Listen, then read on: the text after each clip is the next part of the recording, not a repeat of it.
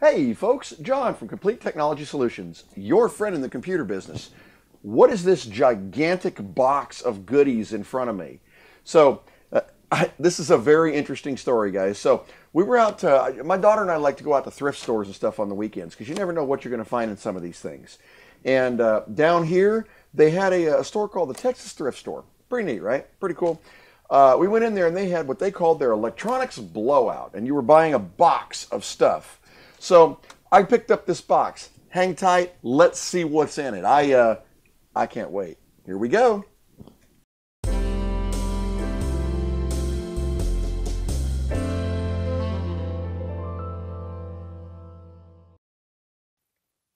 So what we got here, they were blowing these boxes out for $40. All right, so all you could do is look on top of it. You had to buy it. So you kind of take a risk there.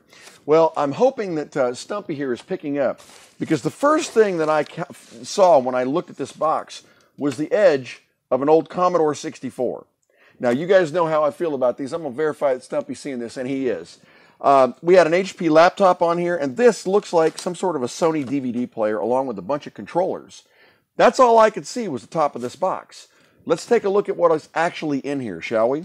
All right, I'm going to move this box over. And let me tell you, it's heavy, by the way. All right, so let's take out the obvious. Let's pull out the first thing, which looks like an old HP laptop. Looks like we've got no indicators. Might be no indicators at all. I know it's a Pavilion. I've seen this model before, but I'm not sure which one it is. And I'm feeling some flex here. Oh, yeah, look here. You guys probably notice, you see all the flex in this board? This thing has been dropped real hard on this corner. I don't know if there's a power supply in there yet, but you can see there's a lot of movement. So yeah, look at that popping loose on there. So we'll have to take a look at that and see what's up with that. But it's a laptop, so we shall see. You guys know the drill, by the way. If we take this laptop out and it's dead or doesn't work, it ends up in the graveyard back here. And by the way, you guys may have noticed I added a whole lot to it on this side, including a really cool dual processor server from the early 2000s. So that one's pretty neat. All right, oh, wait a minute. Look at this, guys. All right, I'm going to stave that because that's pretty cool. Yes, this looks like a Sony portable DVD player. It looks like it's in pretty good shape. So that might be a good thing. All right. Look at this, a PS2. And it looks like it's complete. Except I don't see the AV cable. Oh, actually, I think I might see the AV cable in there. All right, so we got a PS2 in kind of rough condition. But then again, it was in the box, so we'll take a look at it. All right, PS2. Go figure. Wait a minute. Another PS2. This is one of those little flat versions. And boy, I tell you, I don't know if Stumpy's going to pick this up here. Look how dirty that thing is. Yeah, this has definitely been through some stuff here, but it is another PS2. They must have had a little run on PS2s, huh? Oh, no way. Would you believe it? Another PS2. Holy cow. Now, that one is in significantly better shape, at least visually. It's in a whole lot better shape. So hopefully that won't be too hard to play with. What else we got in here? Will it never end? Another PS2. So what is that, 4? 4 PS2s in this box. Guys, once again, this was a $40 box, and I'm not even started here. I don't even know what the heck's in there. I see one thing that... Hold on a minute. All right. Another PS2. And that one's in pretty decent shape, too. So we got 4 PS2s, a laptop, and we got a DVD player. And look at this, guys. Oh, my gosh. An original Xbox. And it looks like it's in pretty decent shape. One thing is, I know that a lot of these, when they were new, well, new-ish, the DVD drives would start going out on them, and people would literally, and if Stumpy can pick this up, they would literally pry on that corner right there to open up the DVD drive. So, yeah, I don't know about that, but we'll have to check that condition. Either way, it's still an Xbox. That's pretty cool. All right, so this is the Commodore that we saw. Oh, she looks pretty rough. All right. Oh, yeah, that looks, oh, and it's open. Here. So the outside of it, as you guys can probably tell, it's pretty rough. The case is broken open, although it looks like the clips are there. Let me see if we can look in here and get an idea of what we're looking at here. Oh, yeah, the clips are there, and the original heat shield is still there. Interesting. So what I'm curious about is if this one works. I mean, it looks complete. Yeah. So it's ugly on the outside, but it does have the original heat shield, which means it probably hadn't been fiddled with much. All right. Well, that'll be one that we get to play with. You guys know how much I love these Commodore 64s. Yeah, and I definitely like to... I've been known to mod one or two of them, so we'll see what we can do. All right. Well, we'll put that up here real quick. We'll get back to that in a second. We've got a controller. This is a PlayStation controller. My guess is one of those. We got a whole box of controllers here, guys. Hold on. Let's see. One controller. We've got another PlayStation controller, same model. All right. It looks like we've got a big green something controller. Not sure what that is. That has some sort of a memory card thing up front here. Let's see what this is. The connection on the end, if we should ever get to it. Oh, this looks like the original Xbox controller. Yeah, that was one of the controllers for the Xbox, so that's kind of nice. We got one for the Xbox.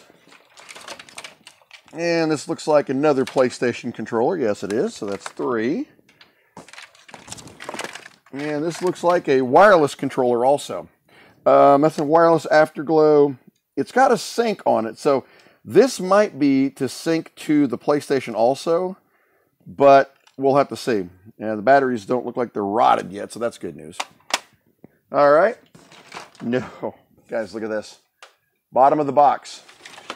Another Commodore 64. Not even joking. Holy cow. And this one is in physically much better shape. Yeah, in fact, this one looks good. It's missing one button up here, the 1. And it says, a piece of tape on it says, power on, no video through AV. Okay, so they were getting no video on this. So we may actually do a diagnosis and troubleshoot that. But that's 2 Commodore 64s. Holy cow. You guys aren't going to believe this. Another Commodore 64. That's 3 Commodore 64s in this box. There's no more in there, thank goodness. Oh my gosh. And this one looks also pretty... Oh, this one's also open. Let's see what this looks like here. Hold on, let me clear this off just a little bit here so we can take a peek at it. And it looks like this one also has the heat shield on it. This one has had some bodge wires added, and it looks like... Oh, it smells like smoke. Like it's been in a house where someone was smoking, like cigarettes. It looks like this might actually be a later revision of the board. Hopefully Stumpy is getting that. We're going to take a look at it and see. But one thing I'm seeing right off the bat is the clips are broken that close the case up. So that may be a problem. This may be a donor for a future project, or maybe one of these other 2. Who knows? Or maybe we can get 2 of them working and use this as a donor for both of them. Yeah, we may check that out. Wow. Okay. We have got a crate of miscellaneous cables. That's some sort of miscellaneous power supply. Looks like that is a power brick for PlayStation 2. All right, so we've got one of the power bricks for the PlayStation 2 here. And I thought, I guess I'm wrong. No, the bottom one does have a power supply also, so this must be for another one. Let me pull this up here and see what the end looks like. And actually, it looks like a standard plug, so that's kind of interesting.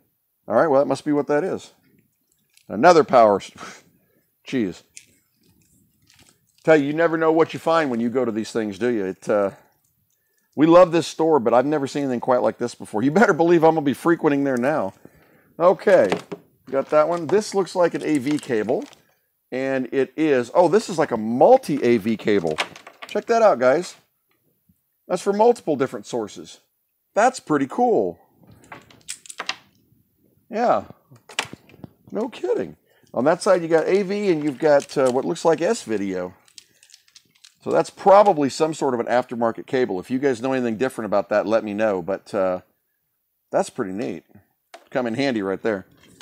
Okay, so looks like we've got another multi-AV cable. Yep, same one. Now this one seems to be a lot heavier duty. Energizer. So yeah, that's what this is. This is an aftermarket cable for probably... I know that's an Xbox connection. I recognize that. The other one I do not recognize. Actually, look at that. That fits this fits both PlayStation and Xbox. Go figure. All right. Going on down in here, we've got another AV cable. Now this is a straight up Xbox right here, I believe. Yes, it is. Oh, gotta love this, guys. Look, somebody braided the end. All right.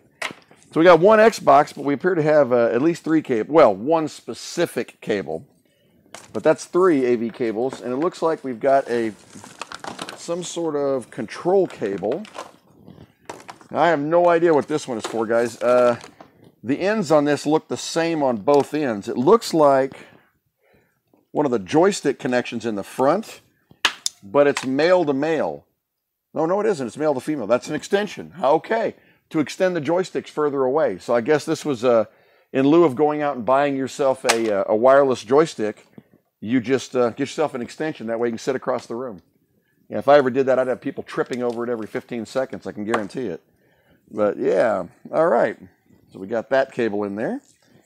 And what else we got in this little box? Looks like we've got yet another AV cable. Now this one looks specifically like a PlayStation cable.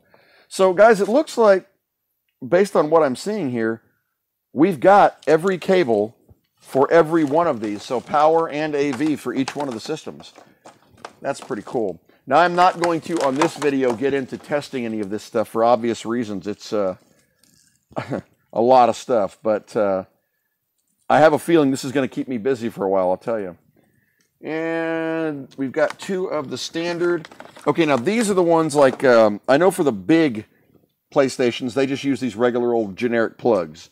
So we've got 2 of these and there's one plugged into it. So there must have been other PlayStations at one time or another that use these plugs that were in that box.